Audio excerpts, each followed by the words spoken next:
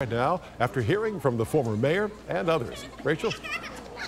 Yeah, community leaders and Flint residents just got finished gathering today to talk about that $600 million settlement that people in Flint are getting because of the Flint water crisis. Former Flint Mayor Karen Weaver and Councilman Eric Mays were a part of the group.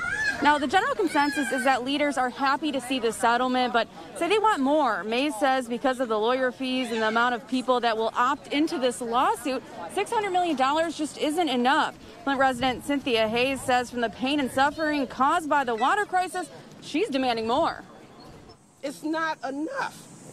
It's not just about my son, it's about everybody, all the residents, all the children, whether they had paperwork or not.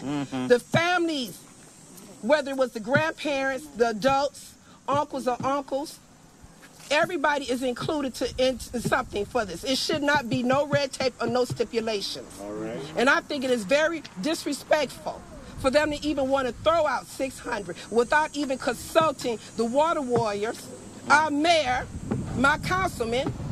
It's very disrespectful. So no, it's not enough, but it's a start and we appreciate it, but it's not enough.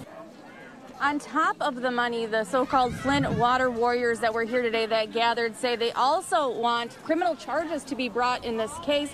But when it comes to the settlement, there's still 45 days to mediate that, and they said they will be working on it. Reporting in Flint, Rachel McCrary, WNEM TV 5.